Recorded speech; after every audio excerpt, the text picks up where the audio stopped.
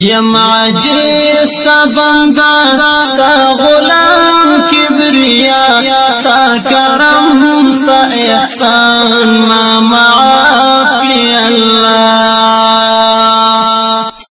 السلام علیکم ورحمت الله وبرکاته. نور ولی حقیار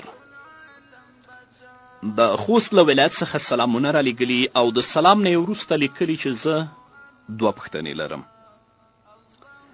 لومړنۍ پوښتنه مې دا ده که په لمانځه کې ډک رکات تش ولوستلی شي یا تش رکات ډک ولوستلی شي، دا څنګه ده؟ او دوهمه پوښتنه مې دا ده چې آیت الکرسی او سورت یاسین ویل په کومو وختونو کې زیات ثواب لري؟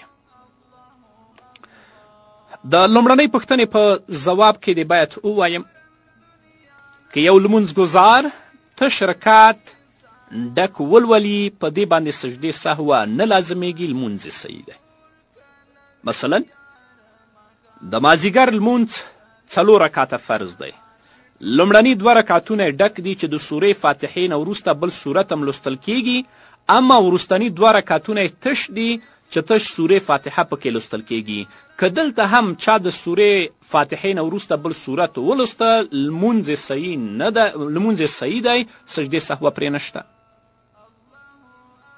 اما که څوک ډک رکعت تش ولولي، مثلا په سنتو کې ټول ډک دي یا په فرضو کې 4 رکعتیزو کې لومړني 2 رکعته ډک دي، یو یې تش ولسته، نو د ترک د واجب کړی په ده باندې سجدې سهوه لازم ده.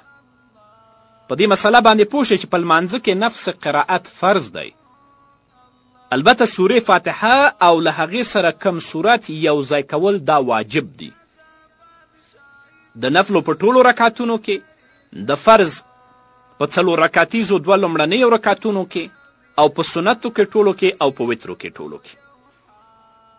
نو په دغه دواړو کې چې نفس قرائت دی یا ضم د صورت دی، چې کوم یو پاتې شي لمونځ نیمګړی کیږي او په آخر کې د سجدې سهوې په کولو سره بیرته پوره کیږي.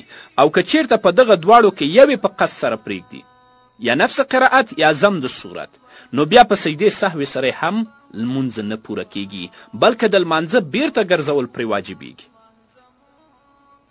همدغه مسئله علامه کاسانی په بدایع الصنایع کې لومړني جلد کې 160 صفحه کې باب سجود السهوه کې، او د دې ترڅنګ بحر رایق په 2م جلد کې 93 او 94 صفحه کې په تفصیل سره څیړلی دی.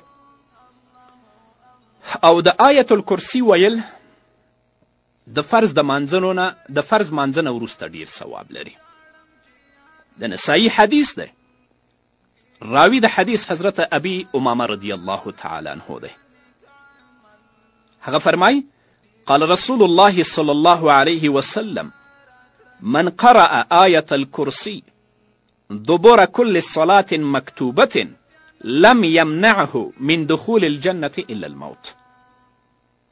ابو امامه رضی الله تعالی عنه فرمای چې نبی کریم صلی الله علیه وسلم فرمایلی دي څوک چې د هر فرض مونځ نه پس آیت الکرسی لولي، د هغه او د جنت په منځ کې به صرف مرګ حائل او پرده وي، چې مري الله رب العزت به یې په قبر کې د جنت په نعمتونو باندې نازوي.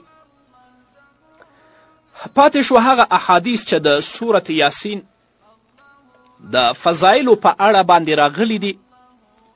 محدثینو لیکلي دي چې اکثره دا احادیث ضعیف دي او ثابت نه دي، خو ځینې ثابت او قوي احادیث هم شته دی. یو په همدغو احادیثو کې حافظ ابن کثیر رحمه الله په خپل تفسیر کې را نقل کړی دی.